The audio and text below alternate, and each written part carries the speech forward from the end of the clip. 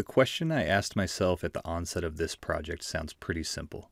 Can I design a 3D printable RC aircraft that is designed in one size, but with the ability to scale it up or down a certain percentage in order to print the same design in multiple sizes? Stay tuned to learn more about the hurdles I faced during this project and what I ultimately came up with. Thanks for watching, and welcome to 3D Aero Ventures.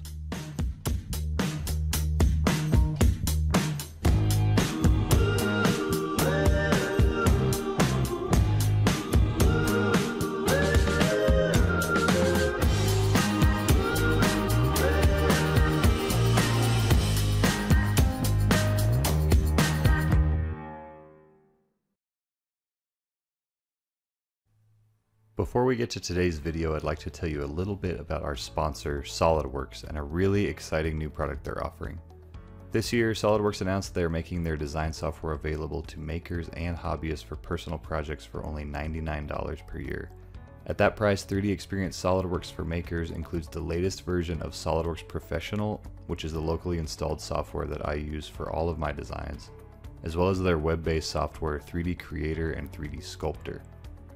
What's even better is, for my viewers, SolidWorks is providing a limited time 20% discount offer. Check out the link in the description below to sign up and start using one of the best computer-aided design tools on the planet. Thank you to SolidWorks for your sponsorship, and now, back to the video. While the concept of a scalable design sounds simple at first, it presents a whole slew of problems when it comes to making sure all the different sized electronics and hardware will fit perfectly at the different sizes.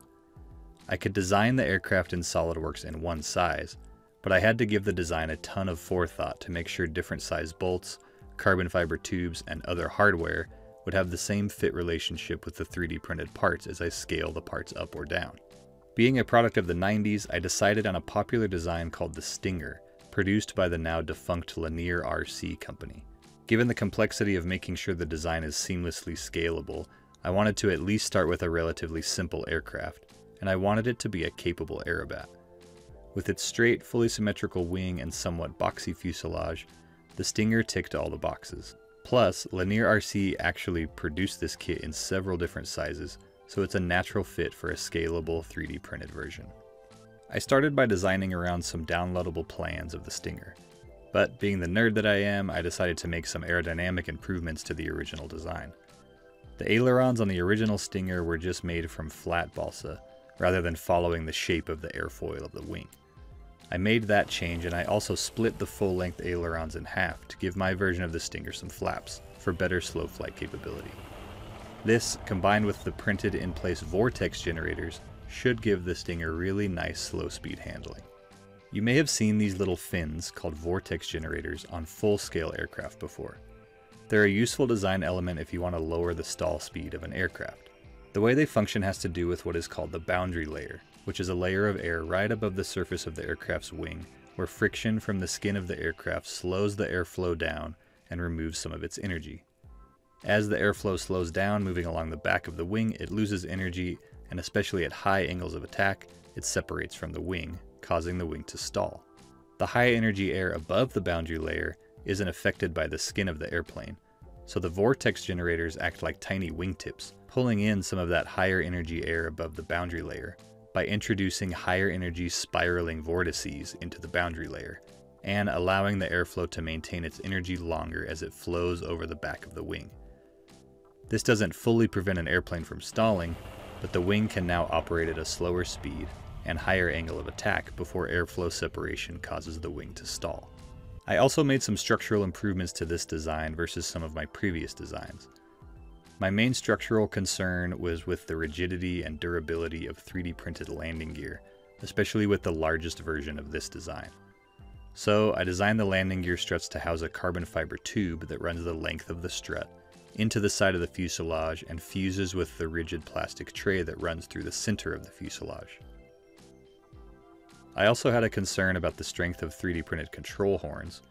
Rather than having the control horns print in place, I left a hole through each control surface and will be using a bolt held in place with a lock nut to act as the control horn. As far as scaling this design up or down, I determined it was best to work in thirds. In other words, if the base design is at a scale of 100%, Then I could scale the design down a third to about 67% scale, or up a third to about 133% scale. But my main concern as I scale the design up or down is the fit relationship of the various hardware sizes with the 3D printed parts.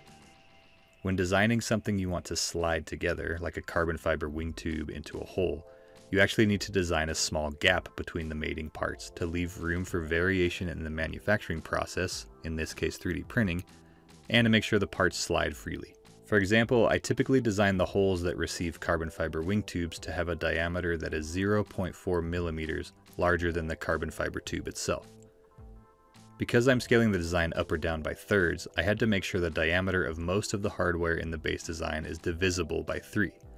For example, for the base design, I plan on using 12mm diameter carbon fiber wing tubes, and most of the bolts will be 3mm diameter. So scaling up the design 133% will result in a 16mm diameter wing tube and 4mm diameter bolts. But I want to determine the scaling percentages based on the holes that receive the hardware to make sure I maintain the fit relationship across the different sizes. So scaling up the 12.4mm diameter hole for the wing tubes to a 16.4mm diameter hole results in a scaling percentage of 132.2%, not 133%. And scaling down the 12.4mm diameter hole to 8.4mm diameter results in a scaling percentage of 67.7%, not 66%. So that is what I settled on. The base design has a 60.5-inch wingspan, and when scaled down to 67.7% scale, it has a 41-inch wingspan. When scaled up to 132.2% scale, it has an 80-inch wingspan, which is a really large model for a 3D printed RC aircraft. With the CAD work done, I set out to print all of the parts, with the bulk of the parts printed in ColorFab LWPLA, and strategic parts printed in a more rigid material like standard PLA or PETG. It was a ton of parts. The downside of pursuing this scalable design is the number of parts required to make it happen. In order to make sure the parts for the largest 80-inch wingspan version of the Stinger fit on the typical 3D printer bed, I had to split the design into smaller components than I normally would for a 60-inch or 40-inch wingspan aircraft.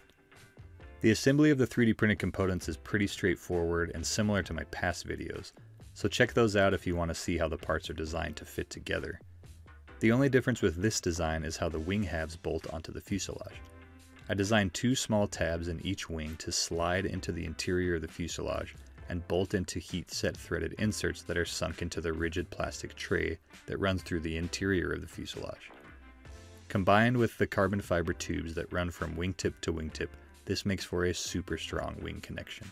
I initially planned to start my test flight adventures with the base 60-inch wingspan version alone, but I couldn't help myself and I printed out the 80-inch version as well.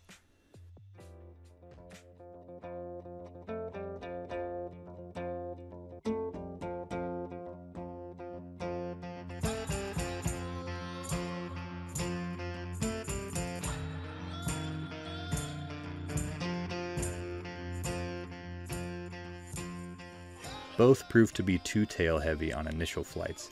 They were extremely sensitive on the controls, particularly with the elevator or pitch control. I managed to save the 60-inch version and played with adding more nose weight to dial in the flight performance.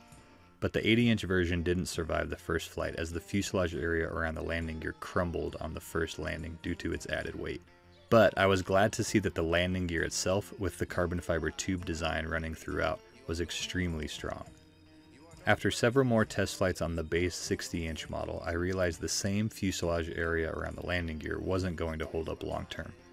Plus, the need for extra nose weight made my decision to reprint the fuselage pretty easy, replacing the front 2 fuselage components with a more rigid, albeit heavier, standard PLA. The reworked fuselages proved to be successful, and I'm happy to say the Stinger flies great.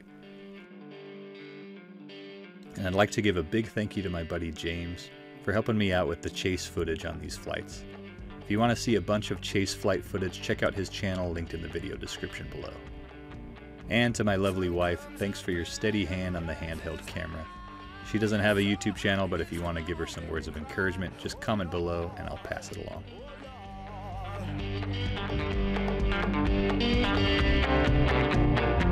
Temperature rising, rising to my heart, to the root, yeah, to the bone.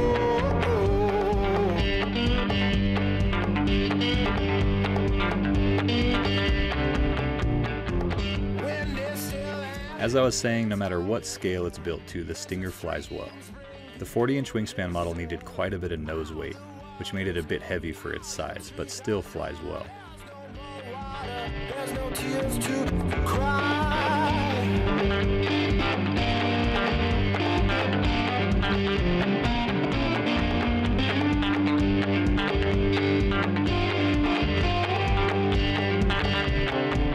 It's a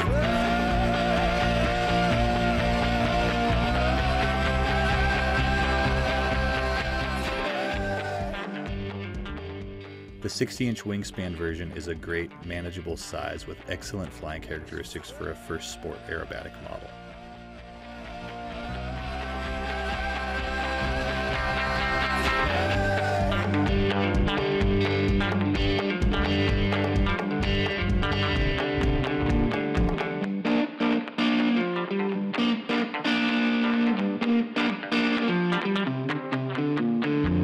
Now the sun has got to bed, but I still can't rest my head, oh Lord, oh Lord. Yeah. I'm sweating, I'm roasting, I'm mad, and this day is a blazer. I'm boiling, I'm toiling, I'm in a daze on this day. But my favorite size is the large 80-inch version. Not only is it an impressive size for a 3D printed RC aircraft, but it has the lightest wing loading of the three sizes, with excellent slow flight characteristics. The fact that it is my favorite of the three made this mishap particularly painful.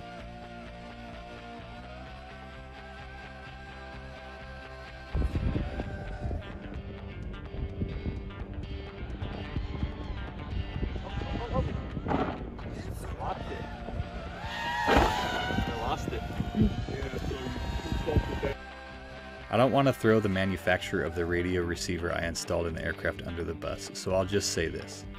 I recommend not skimping on the electronics and buy a well-known, reliable receiver brand, even if it's more expensive.